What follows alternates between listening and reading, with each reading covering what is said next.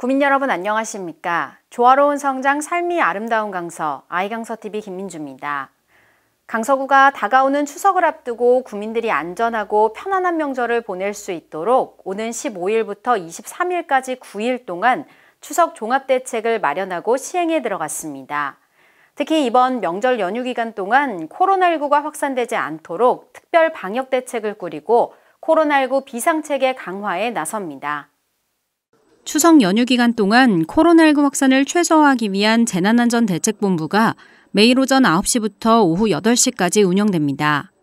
보건소 선별진료소는 주말과 추석 연휴 모두 오전 9시부터 오후 6시까지 운영되고 마곡 8구역 공영주차장 제1, 2센터도 오전 10시부터 오후 5시까지 운영합니다.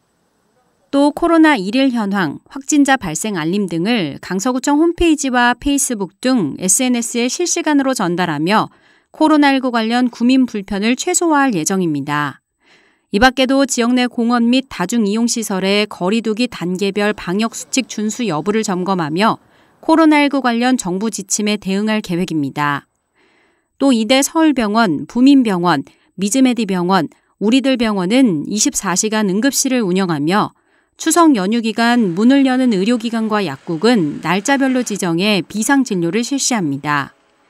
한편 추석 연휴 기간 동안 문 여는 의료기관 및 약국 운영 현황은 다산 콜센터나 보건복지 콜센터로 문의하거나 인터넷 응급의료정보센터, 스마트폰 어플리케이션 응급의료정보제공'에서도 확인할 수 있습니다.